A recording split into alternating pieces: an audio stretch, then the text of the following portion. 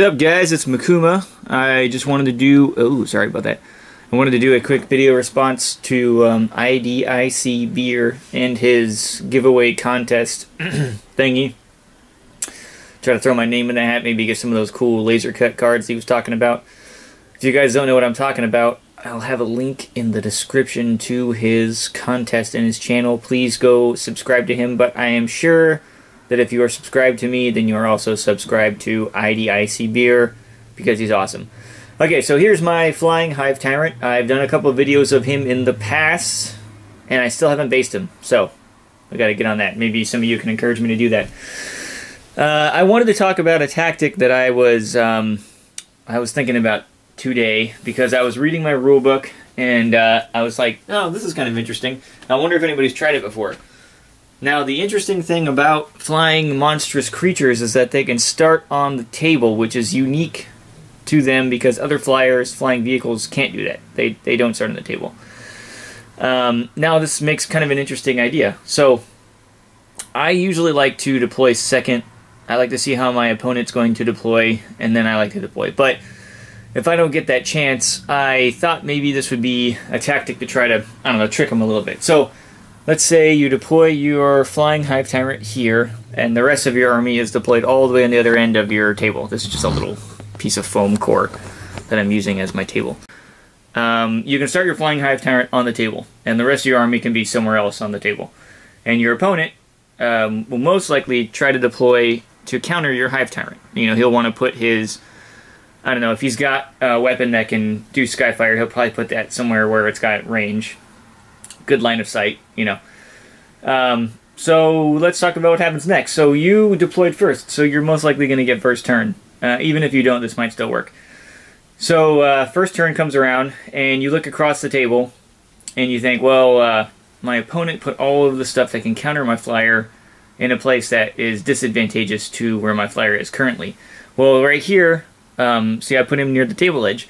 And you could say he's swooping at the beginning of your movement phase. Now, swooping flying monstrous creatures get to make a 90-degree turn, and then you can fly him right off the table into ongoing reserve. Now, according to the rulebook, when a flyer goes into ongoing reserve, it can return to the table at the beginning of your next phase.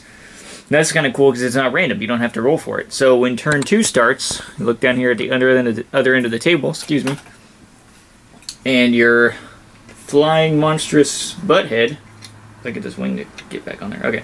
Your flying monstrous creature comes on at a completely different part of the table than your opponent is expecting. Now, maybe this is old news. Maybe people are already doing that. I don't know. But, I mean, with the 24-inch movement, when he swoops, this seems like it's pretty viable. I mean, you get to go 24 inches, so you're probably not going to be in a useless position if you come on the table fresh at turn 2.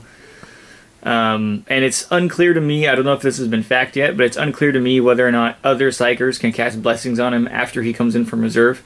I know that it says it happens at the beginning of the movement phase, but it looks like, reading the reserve rules here, that reserves come in at the beginning of the turn is what it says. I don't know if there's any rule that says they can't get blessings after they come on. I don't think they can cast blessings, but I think you might be able to cast blessings on them after they come on.